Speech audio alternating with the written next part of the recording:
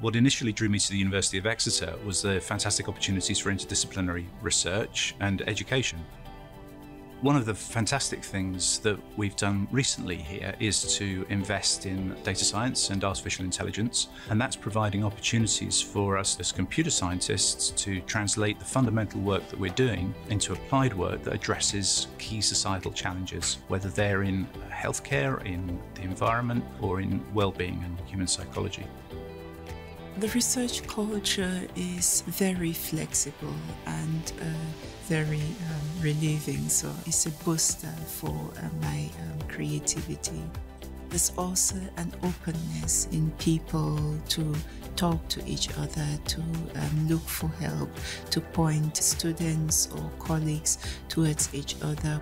When I joined here, I received a startup grant for PhD studentships and travel to conferences, which has been really helpful for me to establish my career. Senior academics have reached out to me to discuss potential collaborations, which is really helpful for someone new like me. I think this is exceptionally supportive and inclusive for a new independent researcher. Before I accepted my offer, I actually came to visit the department. I had a meeting with the head of the department. We discussed a lot about my career here and also the startup package. And I think here is a very good platform for me to develop my career. Work-life balance is extremely important at University of Exeter. Obviously, we have opportunities for flexible working. We have opportunities for hybrid working, and we are building a computer science department where people come in for the collaborations and for the sense of community.